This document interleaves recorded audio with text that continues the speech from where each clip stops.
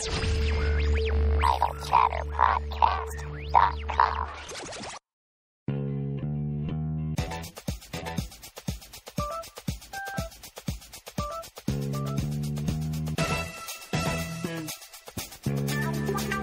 Idle Chatter.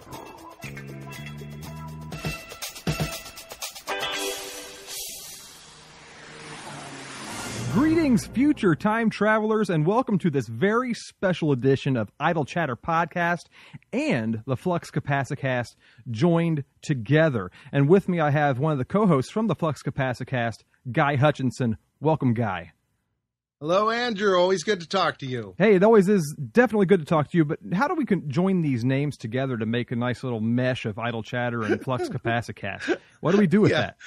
Yeah, Flux Chatter, I guess. Would Flux probably be Chatter.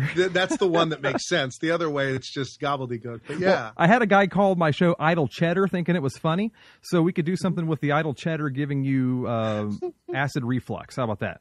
Very nice. Flux Cheddar. All right, we are here for a very special reason, and it's not just because I wanted to chat with Guy. I really enjoy that, but we have a great guest tonight, and you will know this young man from the Telltale video game Back to the Future. He is AJ LoCascio. Welcome, AJ. Hi, hello. And if you probably, I didn't say this already, but AJ, you got to play Marty McFly. How cool is that? Yeah, I'm still coping with it. It's weird. It's very, very weird. It's very, very cool, and I still don't believe it. So, yeah, it's very cool. It was funny because I was just kind of going through and thinking, there's going to be a Back to the Future video game. How cool is that? But I really wasn't a Telltale follower yet. I hadn't played any of their games. I had only heard the name around. And so when I saw it, I thought, oh, cool, a Back to the Future game. And then I'm like, oh, it's point and click. Bummer. Which was totally wrong of me because Back to the Future introduced me to their world of point-and-click games, which led me to their other games. I'm like, wow, I actually really like these games, and I never thought that I would. So I attribute the Back to the Future license and you and the great Christopher Lloyd's voices to getting me there. So if there's one thing you've done in your life, AJ, it's helped to make me like Telltale games. So congratulations. Tell them that. Yeah, no problem, man. That's awesome. Yeah, that's so funny. I didn't know how to react either when I first heard there was, about the game. I was like, point and click, like Carmen Sandiego was sort of what I knew as a kid. So I was like, oh, weird. Like I couldn't quite wrap my head around it. But once, I played it, I was like, okay, I get it. This makes sense. Yeah, it makes sense. They've really changed, Telltale Games did a very good job of updating the format because the older ones, used to be very tedious. And this one, I thought, everything about it felt like it was moving the whole time. Yeah. A little more action-based because you could actually move the character from place to place. And, the choices you made actually made sense in context, which is, it's great. It's less like a choose-your-own-adventure book and more like an actual video game, which helps it quite a bit. But, AJ... Do you mind my asking? Do you mind my asking your age?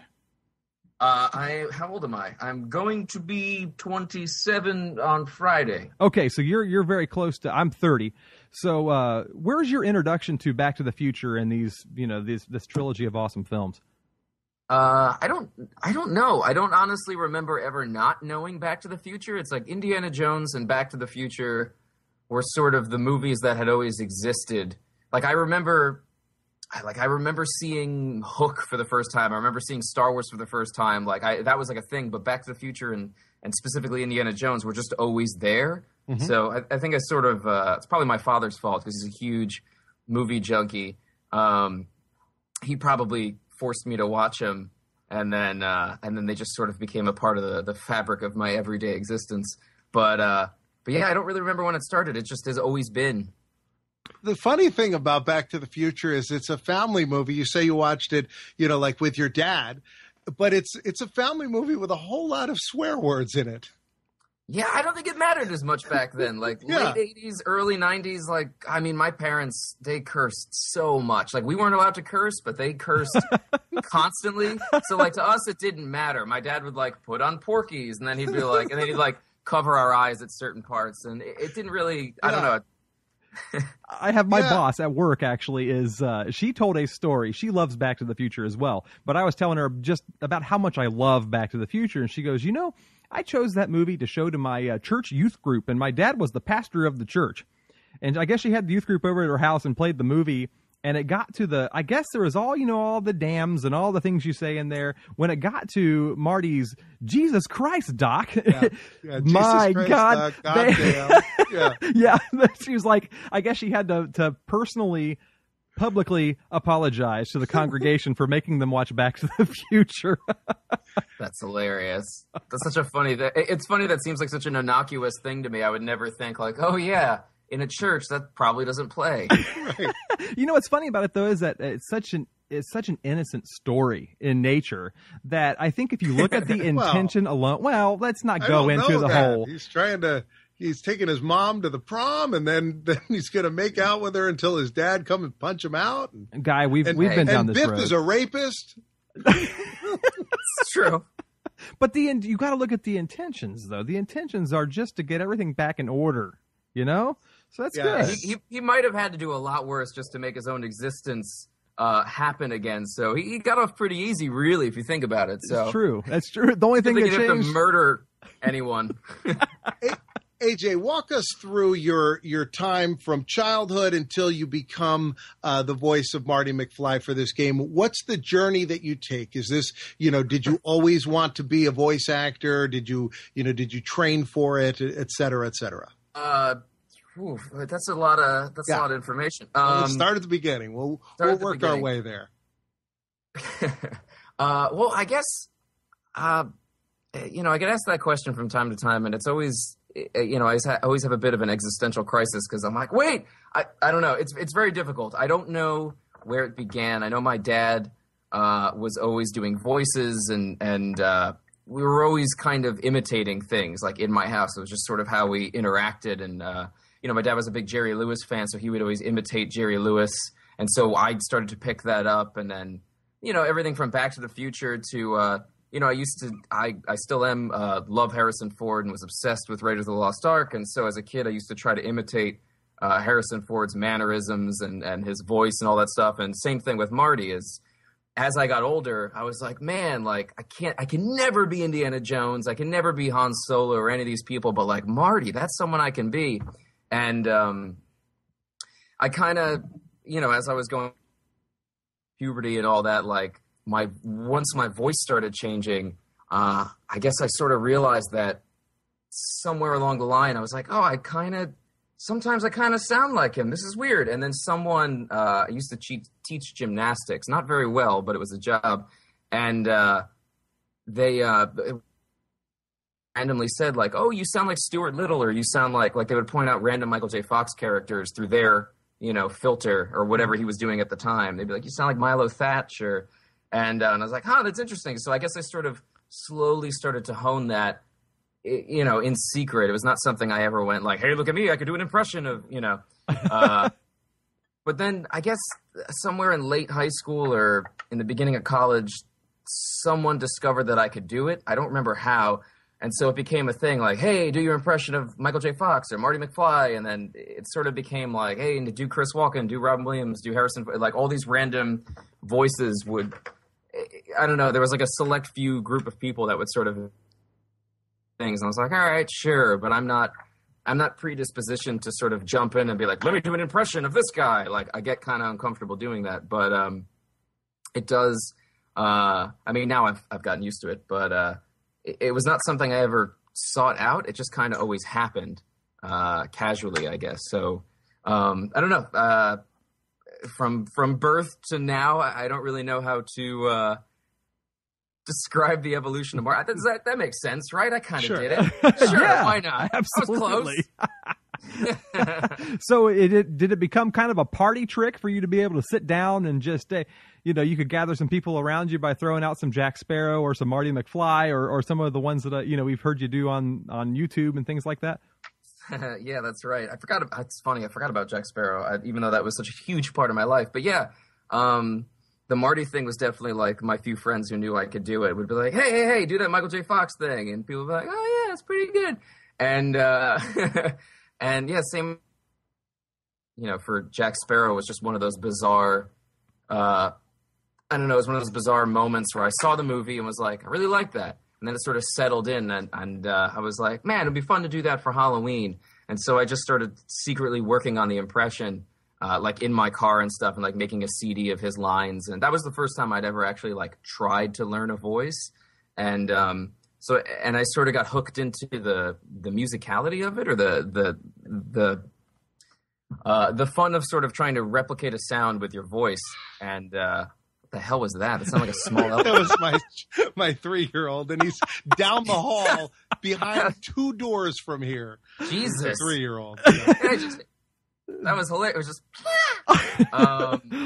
3-year-olds are very capable of making noises that you never would have imagined. I live my life around them, and Guy, you live with one. So yes, indeed. Well, this is actually, though, a good segue, and the reason why I say that is because you're talking a lot about the cadence of the voice, the pitch of the voice, the things that you do. Now, I don't want to be that guy, but I'm going to be that guy. Give me a well-known Marty McFly line for the sake of just so we can start a conversation from it. Okay. Wait a minute, Doc. Are you telling me you built a time machine out of a DeLorean? See, it's so amazing. First off, that's fantastic. But Guy and I, the other night, were talking about speaking with you. And one of the questions the two of us kind of conjured up thinking, gosh, how in the world? Okay, the pressure that goes with playing a character that Michael J. Fox made famous is kind of like Marty is hallowed ground. Okay, yeah. So you're stepping into this role, voicing it, and like I've heard you say before, you just want people to believe it's Michael J. Fox that's doing that, which is very easy to do. You are a dead ringer for him. But when you're doing the DeLorean line you just did for us, is there more pressure to directly sound like Michael J. Fox in lines he's already done, or is there more pressure involved with the rest of episode 1 through the last episode of doing his persona of Marty McFly with all new lines, brand new material? Which is more pressure for you? Oh, that's a weird one. I mean, I do go through this thing in my head when I'm doing a line from the movie. There is sort of like, all right, I got to hit that beat, and remember he strains here, and there's like these quick flashes of like muscle memory that are just like, okay, this, and then because the voice itself is kind of like, and I've described this a bunch of times where it's kind of like playing an instrument, like it's there, and once you sort of had to know how to play it in the right keys, you can sort of you can move it around. But what's more pressure? I mean, it was definitely a hell of a lot of pressure when. When I first got in there, I was an unknown, and they were taking a huge chance just, flying me up there and having me even just try it out. It's like, well, that was a waste of money and time if I couldn't pull it off. So there was a lot of pressure in the beginning, and it's something I've done my whole life. It's the same thing as when I would do Jack Sparrow. I wouldn't do just Jack Sparrow lines. The point of the reason I sort of knocked it into my head so hard was because I was like, I have to be able to say anything. And that's I guess that's sort of the essence of voice matching. And it's a very difficult thing to do because you do have to sort of keep yourself on track and keep yourself within that realm. But I think once you get, it's such a hard thing to describe. Once you sort of get the sound down, and it's just in you, it's almost hard to break at that point. Like when we would do the sessions, I liked doing them all at once. Like they would schedule out 3 sessions, and I'd be like, can I just do it? Can we just run through the 8 hours or whatever now so I can just get it in my head? But then for the next 2 days, I would have to shake off Marty because I'd get so much more, I get so into it. And the same thing with when I do Jack Sparrow is it was hard to get rid of the voice. And so, yeah, it was a lot of pressure. But once you're sort of into it, it just kind of flows, hopefully, if it's something you can do well, I guess. I don't know. It was... I'm really bad at ending these questions where I'm always just like, I don't know. Did I answer it? We're podcasters. I do find that you find people that can do an impression, but they can do the lines everybody knows. But to do, to take that and do something totally different always seems to be a much harder, task to match that sound. Yeah. It's definitely hard. I mean, I'm doing some stuff or have done some stuff I can't talk about where it's the same sort of thing where it's like, okay, here's a new voice and not someone that I've grown up with that I don't know very well, that I just got an audition. We're like, hey, can you match this voice? I'm like, yeah, whatever. And they give you a bunch of lines, you match it, and it's like, all right, good, you got it. Now do an animated series or whatever, with this voice. And I'm like, oh, geez, and it's like, then you have to go into I don't have 10 years of history or a couple years or several movies. I only have this small thing to work with. So yeah, it is very hard, but it's hard, but it's not difficult. Like once you get into it, you're into it. But there's an incredible amount of practice and like weird sort of losing your mind over it before you get to the point where you're like, okay, I can now order food in that voice or do weird things. Right. So when you your road to becoming Marty in the game is one that I know you've talked about a million times, but go ahead and get that out there for our audience too, because it is a really cool story. It's one of the best Hollywood stories I think I've ever heard. The Hollywood story you've never heard. It's all right. So all right. It's funny. I've told the story so many times that even I don't believe it anymore. I'm like, wait, is that really what happened? So I heard about the game. I was working at this place in Queens, a therapeutic resource center, editing videos about like kids with disabilities. And I was in the back of like a room, like a dark gray room, and it was not a very pleasant job. And, I was just going through the internet and, I saw Telltale's posting like, hey, Jurassic Park and Back to the Future, the game. And I was like, whoa, like I lost my mind. I was like texting my friends. I was like, look, there's going to be, that's so cool, Back to the Future and Jurassic Park. And it was, there was like this weird moment of like inspiration. Like I could hear like the diddly diddly. I was, I was like, I wonder if they're going to get Michael J. Fox. And it just sort of, the seed was planted in my head. And, I thought about it the whole way. Like I got on a bus and went back home to Jersey for the night. Jersey. And as I was, I got in my car and I went to go drive to like a coffee shop or something to go write or hang out with someone. I don't remember what it was. And I was talking to my cousin and he was like, you should do it. And I was like, what do you mean? He's like, you should do it. You should do the voice. And I was like, how? And he was like, I don't know. I was like, just go do it. And I was like, oh.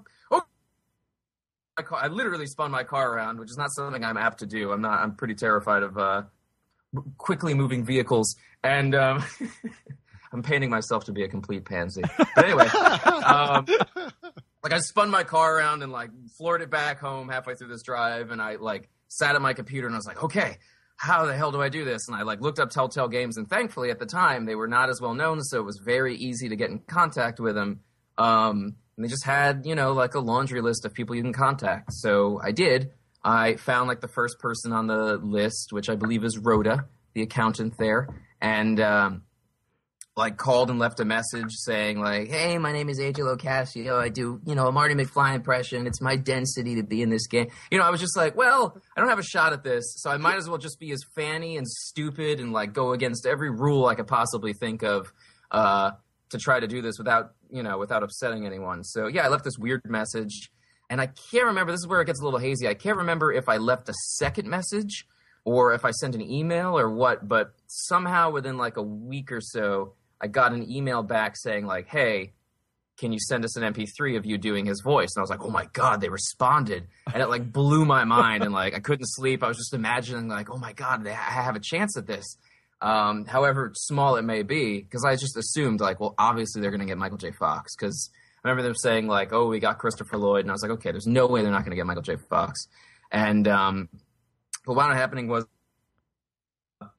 a couple months go by, and I was like, all right, I sent it off. Like I got a Rock Band mic and recorded my audition and sent it off, and didn't hear anything back. And I went on like a Disney cruise, and it was like the most miserable time of my life. I was like, I hit like rock bottom. I was like 23 on a Disney cruise with like my mom and my two siblings, and I was just like, God, everything is awful. Which is such a silly thing. Like I love Disney. I go to Disney all the time, but like it was just a weird period of my life where I was like, everything is not I'd just gone to film home for like a year going, now what do I do with myself? And for some reason on that, like, I don't remember if it was on the cruise or immediately afterwards, my mom was like, you should go to LA. And I was like, really? And she was like, yeah, why not? You don't have a girlfriend. You don't have anything going for you here in New Jersey. Just go. And I was like, all right. So me and my friend like drove across the country, and it was nuts. I was like, I don't know what I'm doing. I went in and moved in with an old college friend. And when I got there, literally like a couple days after I got there, I got a call saying, hey, you know, like, this is Julian. He's the sound guy at Telltale. He's the booth director. And he's like, just wanted, like, I don't want to freak you out, but you're like our top dude for this Back to the Future game. But just want to give you a heads up. But, you know, it's you and another dude, maybe. But, yeah, just wanted to tell you. And it was like this really weird call where I was like, oh, my God, really? And so I spent like the next week and a half or so just like waiting by the phone, like, oh, my God, am I going to find out? And they had me go through another ring of auditions where like read these lines and all that kind of stuff in between. Afterwards, they're like, all right, you got it. And we're going to fly you up here and have you, you know, take a crack at it. So that was actually probably the longest version of that story I've told. Just because I was like, well, you guys have heard this before. I'll tell the less abridged version. Yeah. It's fantastic, though. It really is. So amazing, though. I mean, it's really wild. Yeah. So you land the job. You go in for your first day. And these are in 5 episodes. So do you do one at a time? Do you sit in there and record all 5 episodes together?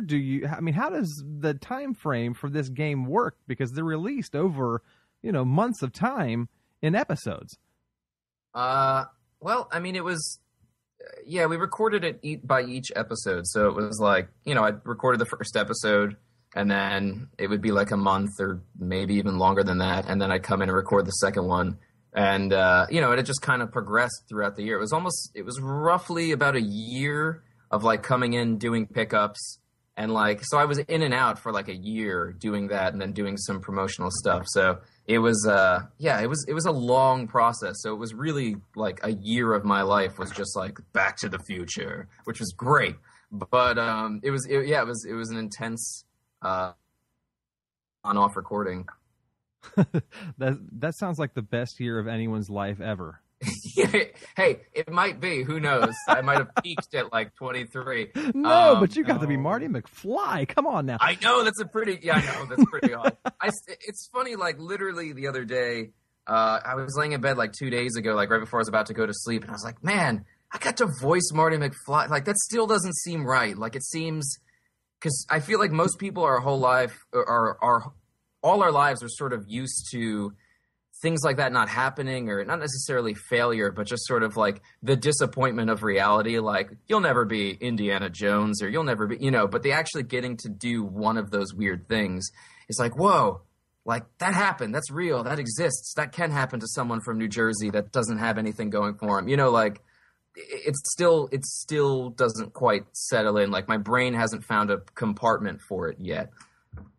Definitely, and I like what you said too about the fact that you have that thought in your mind. It's like, well, you know, they're going to get Michael J. Fox, so why even think about it? You know, it's good to have that person there to push you a little bit. Like, no, dude, this is good. You got to give that a try, because you know, obviously what happened. But have you gotten to the point yet where you're sick of being asked to do Marty McFly for people?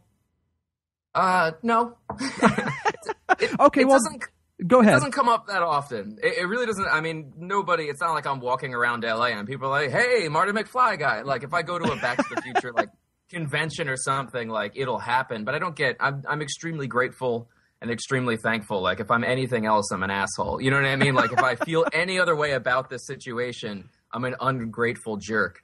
So, AJ, the question that I think a lot of people have when they play these video games, since there's different things that can be said at different points, how does that work? Do you have to record the same lines over and over in different tones? Are you recording a lot of, is it like a spreadsheet of just words you're recording?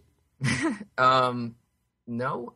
It's basically, it's just a list. I mean, it's every possible conceivable version of the game you could think of. It's just like, all right, what if he doesn't choose that? What if he's disappointed? What if he's, you know, like, it's every version or iteration of it that you can think of. I can't even imagine for like Walking Dead for those guys, especially like Melissa Hutchinson or Dave Fennoy, like the kind of stuff they have to do where it's like, okay, now either they got shot or they didn't get shot, because there's this huge range of like emotions you have to do. Whereas Marty's just like, that doesn't fit in there. You know, like there's kind of they're usually pretty simple. But yeah, it was basically just a big, not a spreadsheet of words, but just a spreadsheet of lines. Like, okay, now go back up to the top and we have to do the scene again, except this time your name's Michael Corleone, or, you know. Right.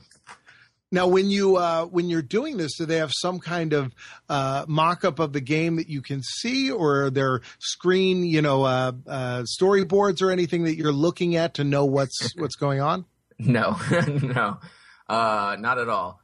Well, that's part of the fun of doing voiceover in general is sometimes if you're lucky, you'll go in and they'll be like, okay, hey, like here's an animatic, or they'll show you like maybe even a drawing of your character, but it's so rare that it's like, here, either match this to picture, or here's the environment you're in. Not that they don't even have it, just usually I don't think that people think about it. But with Back to the Future, yeah, it was usually just descriptions of like, okay, now you're hanging from the clock tower. Sometimes even the scripts, there'd be scenes in the middle of other scenes, so we'd jump around where it was like, okay, now you're hanging from a building, or now you're being shot at by someone, or, so it is very, it's just people dictating what's going on to you.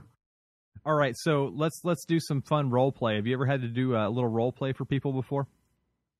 What kind of role play? Well, let's pretend like let's pretend like you are the sexy maid. No, I'm just kidding. No, we're not going to do that. We're not going to do that. Let's pretend like Marty McFly got into the DeLorean, hit 88, and just randomly happened to be in a different place instead of in the place he was back in time. But he lands on the Black Pearl with Jack Sparrow, and they're having a conversation over breakfast about how they're going to get him back. What do you do with that? I mean, can you talk back and forth amongst yourself? You're not going to make the man work. Oh, if you're not paying absolutely! I'm paying him 15 cents an hour. 15 cents. Now, this is a good way to ask though. What is the weirdest request you have gotten from somebody to do your voices? Like if you go out someplace and somebody does recognize who you are, do they say, "Oh, you can do that? Why don't you do this version of this and whatever else?" I mean, what's the strangest thing somebody's asked of you to do just on a whim, like I did? That one wasn't the strangest. It was. I mean, I could potentially do that. It would be a lot of like, what do you want to eat for breakfast? It would be, I don't know, maybe, you got any eggs? I've got really bad eggs. I don't know.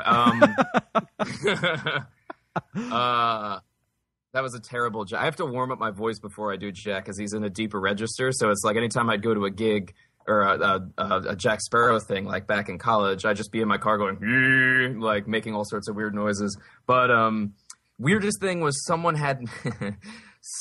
I can't say who or where it was, but someone had me do a love letter to their wife, I believe it was, as Tommy Lee Jones, giving orders in The Fugitive. So, like, you're talking like the check every outhouse, that thing. Yeah, Wow. It was. I mean, I don't even know how I did it. Like, it sounded. I remember thinking, like, okay, hopefully that'll do it, and like I might have had to deepen. I don't remember what exactly happened, but I was like, all right, I did it, and he was very happy, and apparently she was very happy with it. But that was definitely the weirdest one. Like, hey, like, because I sometimes I'll put up a thing on like some random forums, like around Christmas or something. I'll be like, hey, if anyone wants a voicemail or whatever, like, hit me up. From Marty McFly, or I do Ewan McGregor and all kinds of random people. But someone was like, hey, can you do this? So that's how that happened. And it was just me like, I love you. It was so weird. It was very weird. I can't do it now. But it was just the strangest, like, shouting. And like the first time I did it was like too slow. And he was like, no, I want you to really orders to. I was like, all right, sure. So that was the bizarrest, the strangest. That's just, I couldn't imagine. I mean, some people just, they're not afraid to ask for anything, so they just do, which apparently I'm one of those people, so I apologize in advance for that. No, it's fine. But you aspire and have been a filmmaker. You went to school to make film. If you could make a movie, what would be your ideal type of movie, genre of movie? What kind of film would you like to make? I mean, same kind of films I grew up with. The Goonies, Back to the Future, Indiana Jones type stuff. That's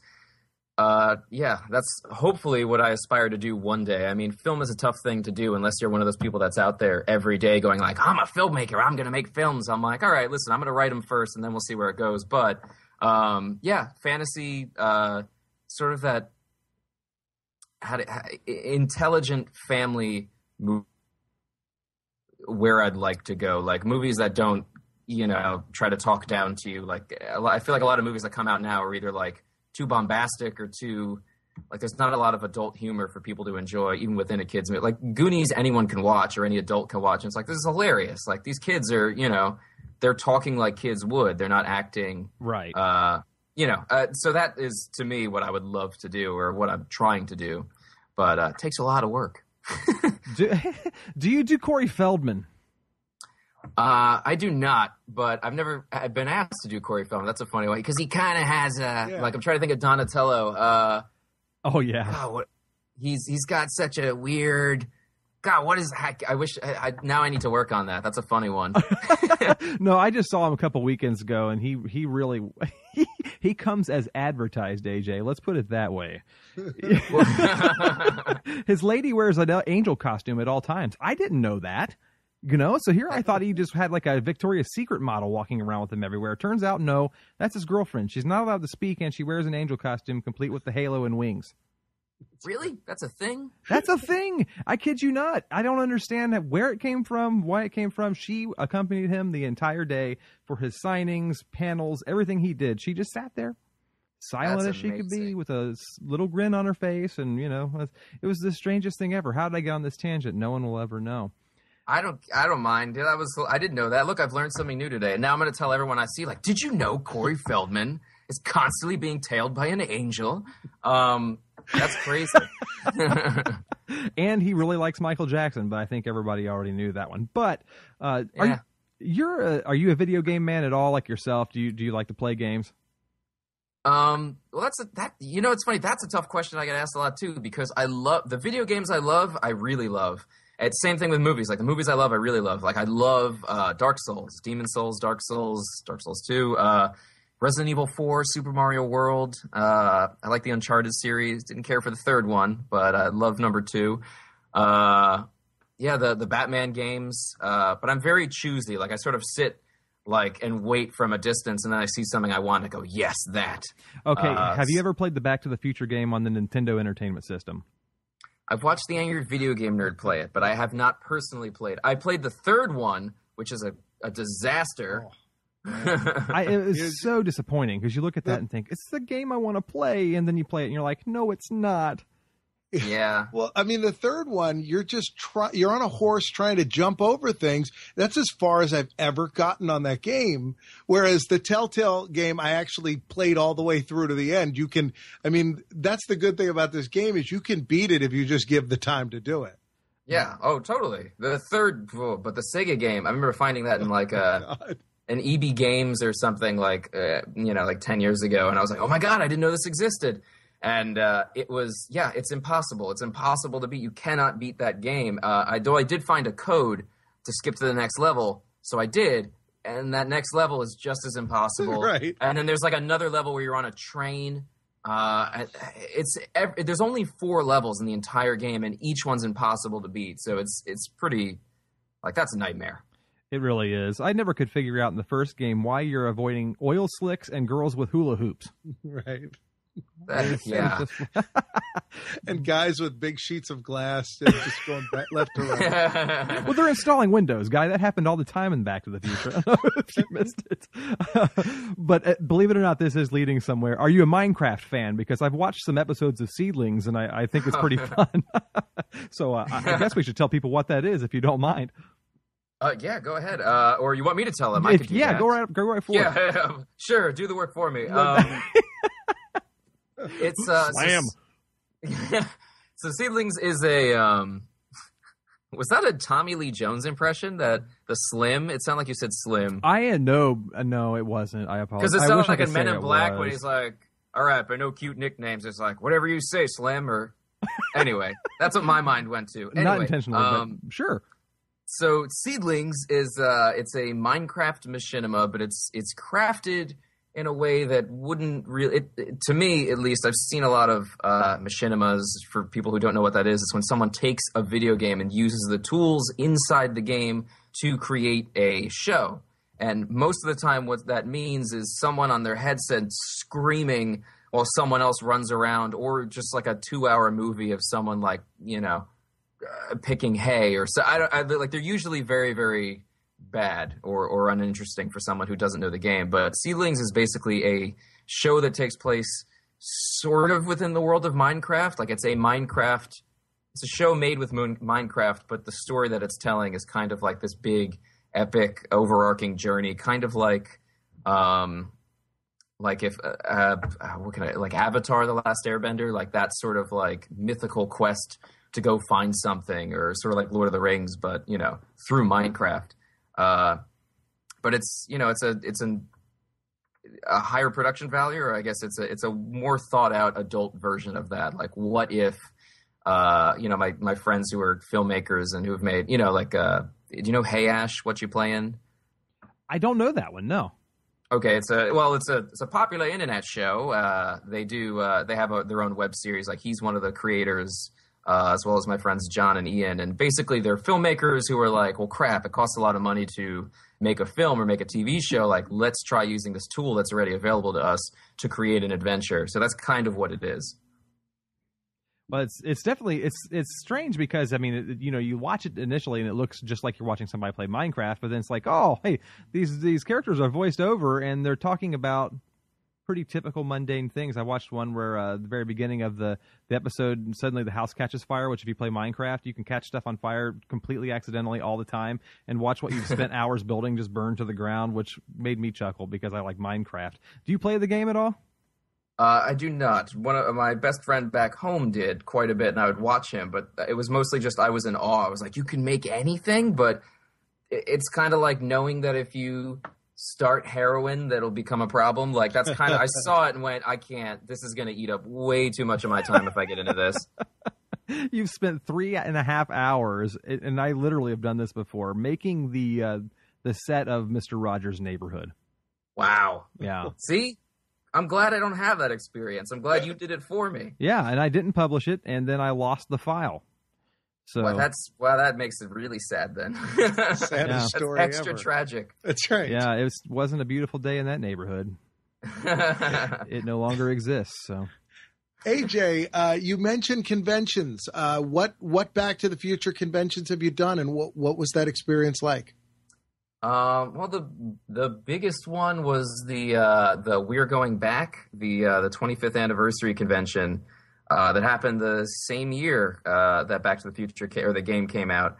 That was the biggest and the craziest. Like we got to do they did a complete recreation of the Enchantment Under the Sea dance on the night that Marty goes back, which is October 4th? Is that it? I think it's the 26th. Yeah, you're right. October 26th and then November 5th. Damn it! At 10:04, maybe that's why. So he goes back at 10:04. Anyway, see, I'm now my fandom is now completely discredited. But yeah, we did that, and like it was a dream of mine as a kid. I always used to say as a kid, like one day I want to get up on a stage and I want to play Johnny Be Good like Marty McFly did. Like that, like I would always say that. Like when people would be like, "What's your dream?" or "What's your wish?" I'd be like, "That." If I could do that once in my life, I've done it. And I said that to the right person at the right time while we were filming like a behind-the-scenes thing for Spike about the video game. And I was like, man, it's always been my dream. Like I heard they're doing an Enchantment of the Sea dance thing, and I was just kind of like venting to this guy, Joe. I was like, it'd be so cool. And he was like, I'm running the convention or running the thing. And I was like, what? And so he was like, would you like to do that? And I was like, sure, but I haven't picked up a guitar in like 3 years. And he was like, well, you better start learning. And he was like, yeah, we were going to have someone go up there and just mime it. He was like, but what would be better than having, I guess you doing that? He said something to that effect. I would never say that about myself. Have you go up there and basically play Johnny Be Good. So I got to do that. Did you sing? It's crazy. I did. I sang and I played the whole thing. And then I even attempted to wail on the guitar, but it wound up just being really weird. But it was, it was very strange. Did you get to say the line afterwards when you were finished? Yes. That was the big thing. Because it was. It's got to happen here. Can it happen here? Come on, guy, don't make fun of me for making him do this. This is so cool. The line, you want me to say? I was like, what happened at the convention? Oh, God, now I'm blanking on the line. I couldn't think of Dave Fenoy's name before, and now I can't. But your kids are going to love it. What's the second one? Or the beginning of the line? Oh, hold on, wait. All right, take one. Slate, go. You guys might not be ready for that, but your kids are going to love it. Something like that. Damn, you guys cool. aren't. Bravo. I'm sorry. I know I'm a jerk, but God, that's good. Thanks. It always means a lot to me hearing Back to the Future fans say that, because that is always my fear, is that someone's going to be like, it just takes one person to bring down, my house of cards, my small ego, to be like, that really sucked. And I'll be like, I do suck. I will tell you, when I played the game, I kept waiting for you not to sound like him. I kept thinking, that's all I was listening for, and the whole time I was like, wow, that sounded, and then you just forget about it. I mean, it's so incredibly dead on. I concur. It's like the guy that played the girl that twirls the baton in the marching band. You're waiting for her to drop it, Yeah. And you never dropped it. Thank you. It's this is a weird, I don't know whether this is ego or what it is, but like, I mean, I guess it's not. When I was playing the game, you're sitting there for a long time, like after a while you sort of let your guard down, because when it starts up, all that's going on in my head is it's me in a Back to the Future game. Oh my God, wow. And I'm freaking out. And then after a couple hours and after a couple episodes, I start to forget that it's me. And I had these weird sort of like out of body experience, like weird moments where I was just like, that guy sounds a lot like him. It's good. And then I'd be like, oh, weird. I can't tell that to anyone because that's me. And like, I mean, now I've just told you, but there were these weird moments where I'd like chuckle at something or be like, that was pretty good. Like he did a good, like, yeah. And, it was very bizarre. It's hard to keep in your head the whole time you're playing something that's you, that's me. So I had my own weird experience of like, damn, that does sound like him. Well, here's what I was going to say before. What I find so interesting is when you sung Johnny Be Good on stage. Michael J. Fox didn't. In the movie, They had another guy do it. And even as a kid, it's just like all of a sudden he starts singing. I was like, well, who's this guy singing now? So this was the first time people got to hear Marty McFly sing that song. I mean, because you sounded like him, I'm assuming. Or did you try to match Mark Campbell's version of Marty McFly that he did when Michael J. Fox lip synced? I just sort of did whatever I could. Like, I'm not a singer, or I used to be when I was a kid. I did like musicals and stuff, but since puberty, I haven't exactly tended to my voice. So I just kind of did the best I could, sounding as much like the movie version that I could. Like, I wasn't like, way down in Louisiana. Like, I wasn't trying to do like a Jerry Lewis, Michael J. Fox thing. That would have been a nightmare. So I just did what I recalled from the movie. Well, I even remember, like, as a kid being like, how's he going to front a rock band? Like, even as a kid, the whole time you're watching the movie, you're like, I can't imagine he's got much of a singing voice. I don't know that the Pinheads are ever going to make it. That's funny. Yeah, I never thought about it like the whole time. I never realized, like, because when you see him in the band in the beginning of the movie, he's just kind of playing. He's not singing or anything. Right. But I never thought about him actually singing in his own band. That's pretty funny. Yeah, they never got past the instrumental part of The Power of Love at the beginning of the movie, so you never know. That's I mean, maybe he's just not in the right genre of music. That could be it. Maybe. Yeah. Michael J. Fox did sing in that. What was that movie that he did with like Light of Day? Joan Jett or something? Yeah, it was called The Light of Day. Yeah, he sings in that. Yeah, and he wasn't bad, but he wasn't doing.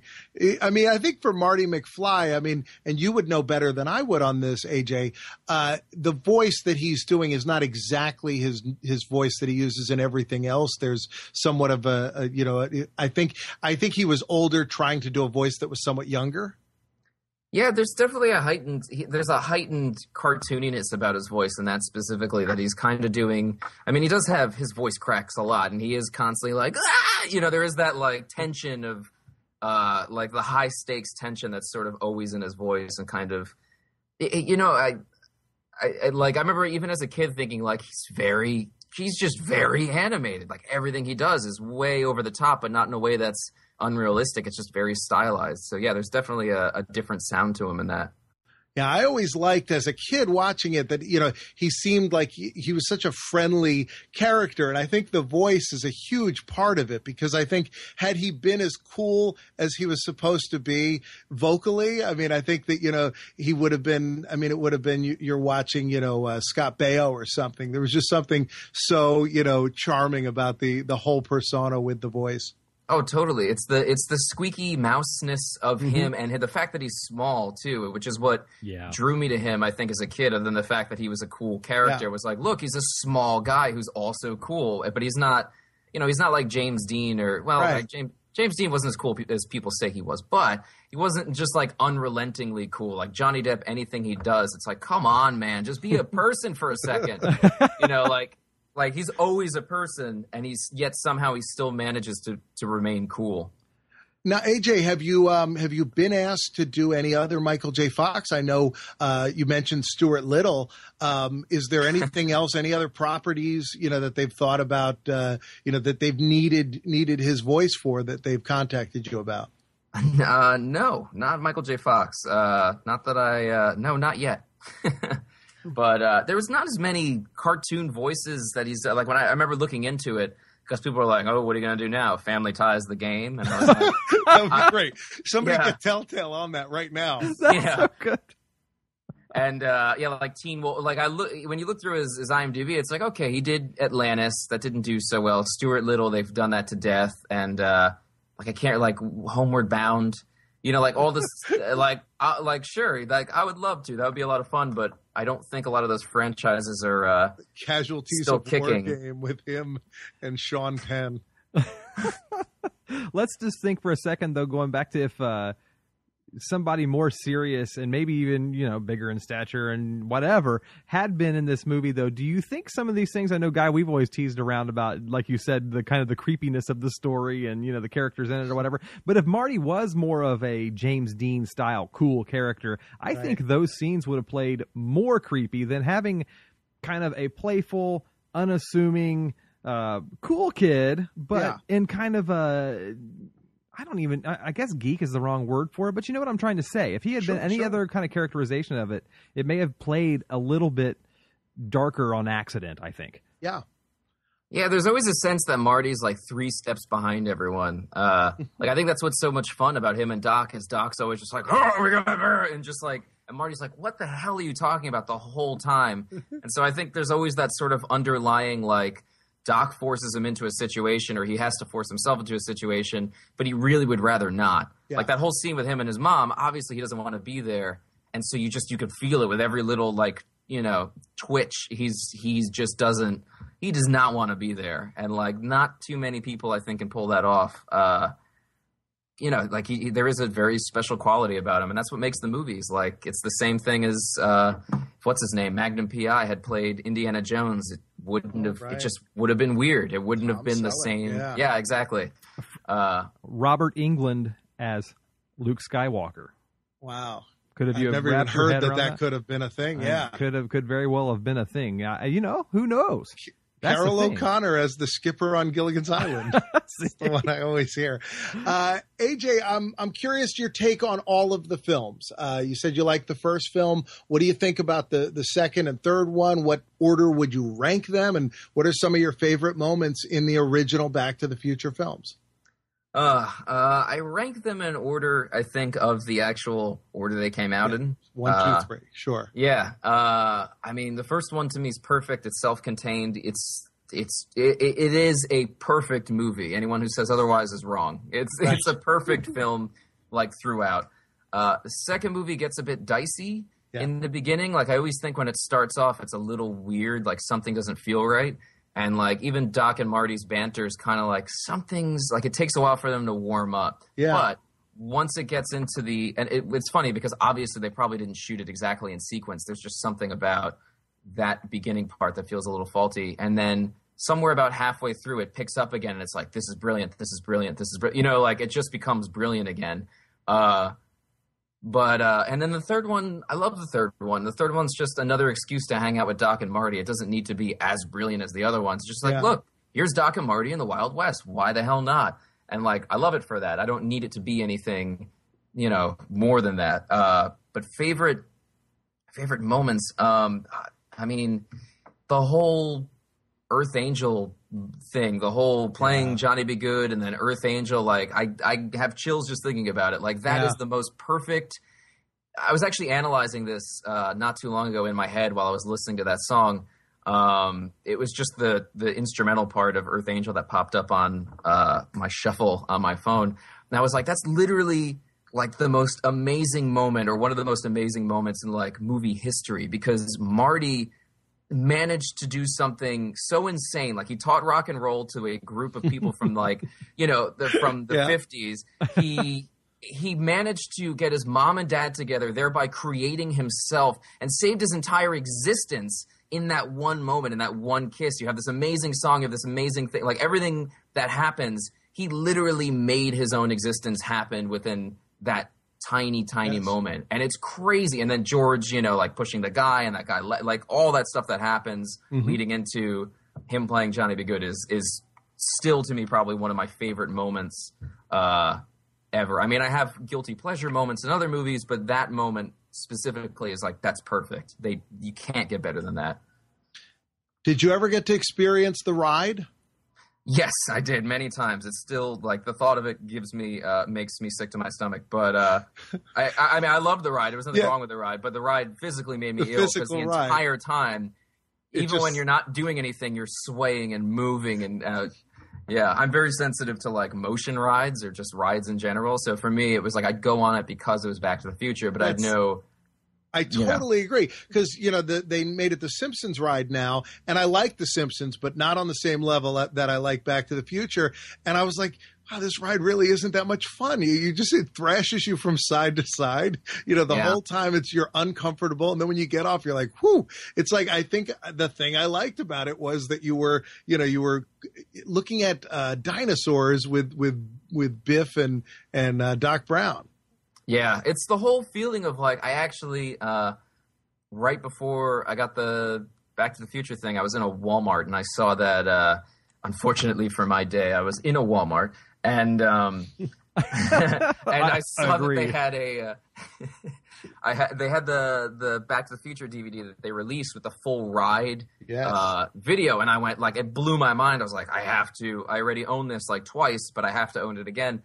And just sitting there watching all that stuff, I'm like, this is kind of why that ride was so much fun, is the whole buildup being like, all right, I'm slowly being introduced to the Back to the Future world again, but in like from a different angle and in sort of like a weird, less high budget way. Like there was kind of like a cheesiness about it that just sort of, it's a dinosaur puppet. Yeah.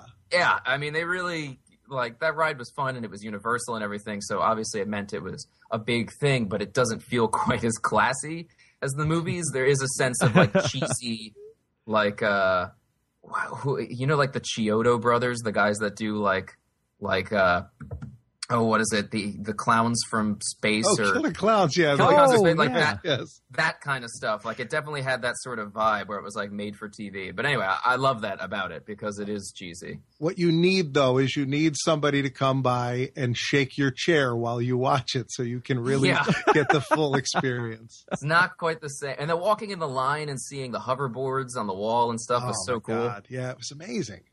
Yeah, it was very cool. I understand why they got rid of it or why they replaced it. I wish they would have, I wish they would have updated it. That would have been very cool. But they should make a backlot park for Universal Studios for that very reason. I know moving a ride like Jaws is stupid and ridiculous and probably impossible, but take that and Back to the Future and a lot of these rides that have gotten the boot at this park, it's like this generation would still eat that up in droves if you just made it happen somewhere else. Please, I want my Jaws. I remember loving Back to the Future and Jaws as the top two that I liked, and the Back to the Future ride because of every reason you guys just said. But the Jaws ride, I always wanted to be a performer on that ride because I love that they were taking you on a boat tour, and then they got to react to the shark and shoot the gun, and you time it with the explosions and all that fun stuff. And I remember leaving that park thinking that one day I'm going to be one of those tour guides on one of those boats, and I'm going to love every minute of my life. Yeah. Well, AJ, this has been amazing. Where can people go to find you on the internet? What are you on? Are you on Twitter, Facebook, anything like that? Yeah, I've just recently attempted to start using Twitter, which is hard for me, or was hard for me. But yeah, just at AJ LoCascio on Twitter. And then on Facebook, I have a fan page, which I'm always slightly embarrassed about. But I didn't make it, but I did take it over. It's awesome. Yeah, that's what I always say. It's like, I didn't make it, but I took it over when I realized I sort of had to. But yeah, on Facebook, if you just search, what is it, like, it's just follow AJ, like facebook.com/follow AJ, because I guess AJ LoCascio was taken by me.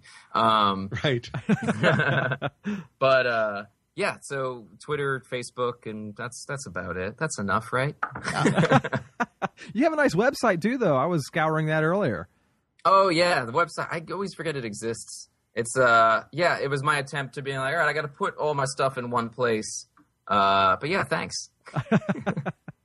Well, so thanks. If people want to check out, yeah, you can check out my website if you want to, but there's no reason to. But go ahead. You were going to close out. Yeah, no, Andrew. Wrap it up and final thoughts if you have any. No, it's just been a real treat, been a real pleasure, AJ, for having you on the show, and just to be able to hear kind of the process and the process you've been through personally, and the process of how the video game worked, and a lot of the things that you've done since then. So I can't thank you enough for joining us on this show this evening. Yeah, no problem. Thanks for having me. It's always nice to feel wanted. It's such a weird thing when you do voiceover. So much of what you do is nobody will people will never hear of it, or you'll never get any sort of recognition for it. So it's always nice to have people appreciate something, that I've done. It feels very cool. I'm very humbled by it. Thank you. Well, here's looking to more from AJ LoCascio. Thanks for joining us this evening. And Guy, it's always a pleasure having you on my show and me being on your show simultaneously.